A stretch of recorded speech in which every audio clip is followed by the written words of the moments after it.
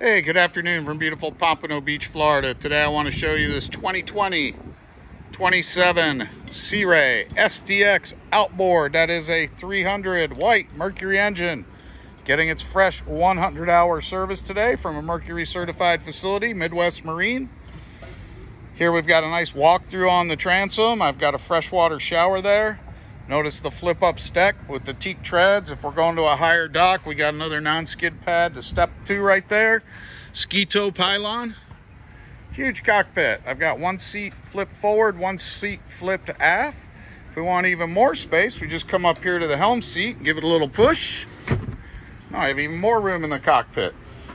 All these cushions are hinged. They're not going to go flying off the boat when you're going fast. That's nice.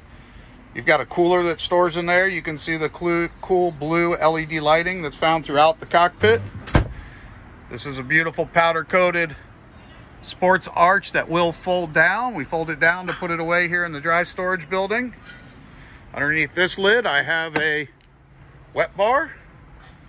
This seat hinges up to show me my dual battery setup with switch, as well as a built-in battery charger for this boat. Notice the cool Sea Ray logo inlaid in that honeycomb stitching. Another huge storage area under this seat. There's also storage in that corner. Check the still pictures for the massive storage underneath the back pad. Let's flip this the other way. Now I have access to my head. One of the nice things on this 27 is it does come with the vacuum flush head. Most of them have the plastic porta potty style in there. Nice stainless steel basin. Fusion speakers throughout. This is a Fusion Bluetooth stereo here at the helm. Sea Ray branded steering wheel. We have... Oh, I turned the key off. It's 126 hours.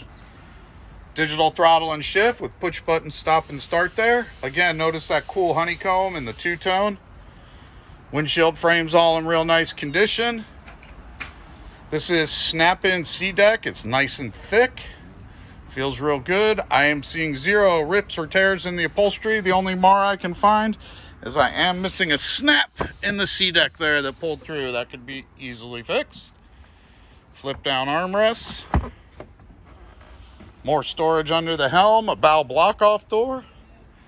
Table can be put away. I have it up for the pictures.